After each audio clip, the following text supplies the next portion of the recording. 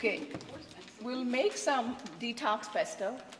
Okay, so what I like to do is we'll take some cilantro, and you know it's good to add the stems. Cilantro works really well for heavy metal detox. Like soap to me. I hate the taste of cilantro with a passion. Okay, so then skip cilantro in your pesto. Yeah, but like, is there anything that could replace it? No. No. Parsley. Could you basil? I mean, just for No. Parsley is more for drainage and supports the kidneys. Cilantro is excellent. I don't need that much parsley actually. More cilantro is better. But, do we have basil? Yes, ma'am. Okay. Awesome. Nice and fresh. Oh, look at that basil. That is awesome. That's from my garden. Oh, is it? That is nice basil. Isn't that nice basil? It's great. It's not just basil, it's nice basil. It's really nice. Like that's the kind of basil you want to hug. Yes. This basil is hug-worthy, gratitude-worthy. They all are. All these herbs are amazingly fresh. That tiny little wimpy basil. I could also use a little bit of holy basil, Linda. Man. Holy cow. Just happen to have some right here. capsule form. Holy basil is the best Holy basil, yes. adaptogenic herb that I've tried for anxiety-ridden people. I make holy basil tea. Everybody should smell this before we put it in.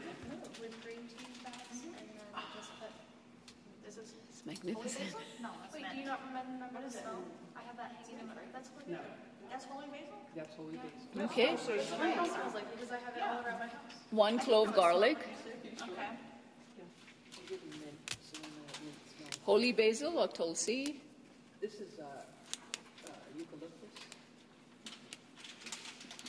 Can you use the flowers from the holy basil in any way? Sure. That's Okay. this is mint. Some grated fresh turmeric. Fresh grated ginger. And sometimes, you know, to all this beautiful stuff, sometimes it's okay to add some spinach. If you would like to add some spinach to it. Kale makes it a little gritty, but spinach goes in real smooth. Okay. Dandelion would be great add to this. It's a detox pesto. Also, what is that? A watercress, arugula. Go for it. I mean, you can make it as bitter and detoxifying as you need. Or you can keep it on the sweet side, and you can always add a little bit of honey. Okay. What I like to do is I have quinoa and brown rice bread that I make toast, and then I use this. Sometimes I also make avocado butter. So I'll take a toast, I'll put avocado butter on it, and then I'll put the detox pesto on it, and I'll put tomatoes, cucumber, veggie burger, and voila. Sounds beautiful. Avocado butter. Avocado butter is just mushed up avocado, pretty much. That's what it is. I should say not mushed up, whipped up avocado.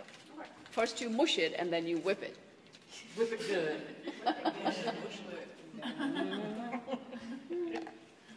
Okay. Oil, I like to use extra virgin olive oil. We did not have that, so Ayurvedically we can use, sesame oil, and we can also use distilled water, not distilled water, any good water in it. So I'm going to pour just a little bit of oil. A few other options to this would be we can use sprouted almonds. We can use sprouted seeds. I like to use organic sprouted sunflower seeds. I like to use organic sprouted pumpkin seeds. Those work really well. I don't really use pine nuts because the others, the seeds and nuts are for nutritionally superior. So we just use that since it's a detox pesto. We're doing that. Okay, that's enough oil, I think. I'll go with the water.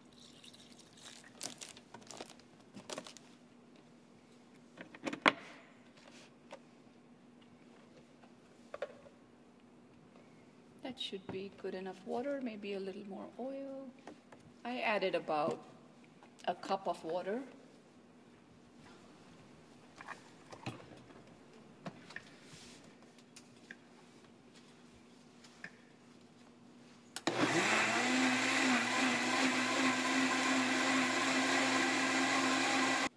Having some nuts in there makes it really nice and thick, but we actually ran out of almonds. You know what? I could just add some plain almonds in there without really, they're not sprouted, they're organic, but we can add some almonds.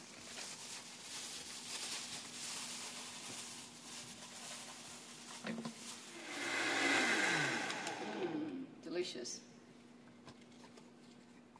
I like the size of these cups. These are smaller, yeah. Yeah. Oops. Sorry. This is certainly not a smoothie. This is actually pesto. This can be used with gluten-free pasta, lentil pasta.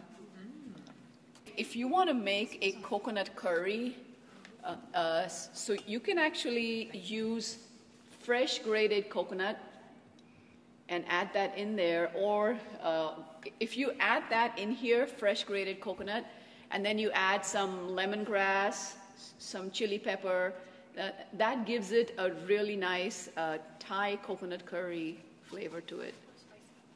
It's spicy? Yes. I disagree. Don't think it's spicy? So please help yourself to honey and lemon as needed, according to taste. Oh, and of course salt. Sea salt it needs. Sea salt. Don't drink it yet. Let's have some sea salt. Yeah. Lemon will do. Yeah, lemon and sea salt. Chili pepper, and there was something else. Yes, Thai coconut, or Thai spices. Thai spices, lemongrass, lime leaves. Kefir. Yes, kaffir lime. So add some salt, add some lemon, add some honey if you need. I don't need honey. But bottoms up. Awesome.